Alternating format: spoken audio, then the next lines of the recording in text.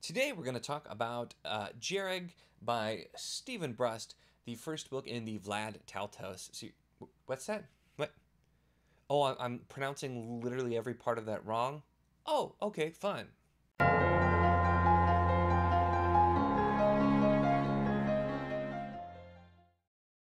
Hello and welcome to my channel. In this video, we're actually going to be talking about Jhereg by Stephen Brust, the first book in the Vlad Taltos series, which apparently is how you pronounce all of those things. So having some fun because I pronounce literally title, author, and series wrong.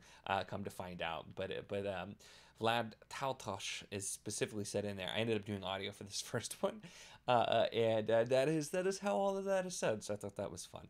But I wanted to talk about this because I have this. This is a bind up of the first three. It's the book of Jhereg, and I have two other bind ups that go through four more, and there's some additional ones after that.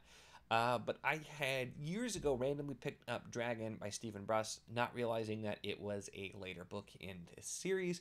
And then so over time, I've come across the collections and picked them up, and wanted to finally give this a shot. And it was a good opportunity to do the first one and give it a shot because at least the first book was either I had bought on Audible or was included. I don't remember, but I had it in my library, so I gave it a listen. So this is an odd one, and this is going to be one of those ones that I feel like is so normal for my channel, where I talk about an older series that I'm sure there will be people who come out and be like, oh, I love that series, because whenever I do, I always have a bunch of comments, which one of the reasons I love trying out different stuff, older stuff, that kind of thing, because I'll get comments from the people who are like, oh my gosh, nobody ever talks about this series. I've had that with Recluse and with Amber and with some other things like that, and so it's been really interesting. And this one's super unique, and this I think is going to end up being kind of like Chronicles of Amber, where I'm going to have to at least try the second one before I really know how I feel about this, because there's a lot going on.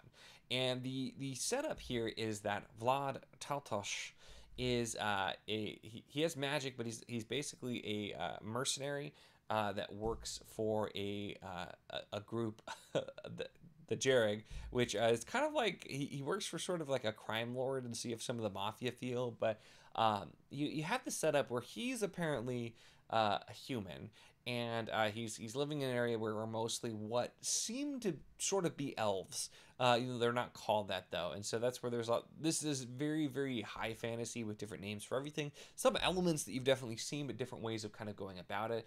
And so he kind of doesn't really fit in, but he's known for being a very effective an assassin or a mercenary, whatever you want to call it, and also just being really tough, so he ends up getting hired.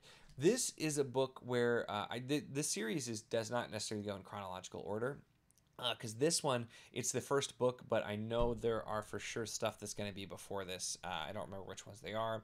But this is like happening where he's already very established. So you kind of gloss over how he got there. You have a little bit of that at the beginning.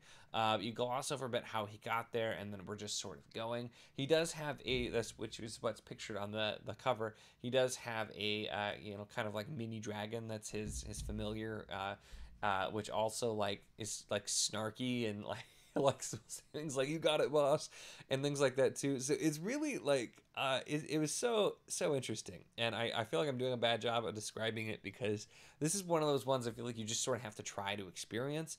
And the biggest thing I can say is this screams fantasy from the 80s, and I don't mean that in a bad way. Although my particular niche I've found tends to be 90s fantasy. Sometimes you just read something and it feels like, yeah, this feels like it's 70s fantasy or 80s fantasy or even 90s fantasy, or modern. You can sometimes just tell, and this does kind of scream 80s.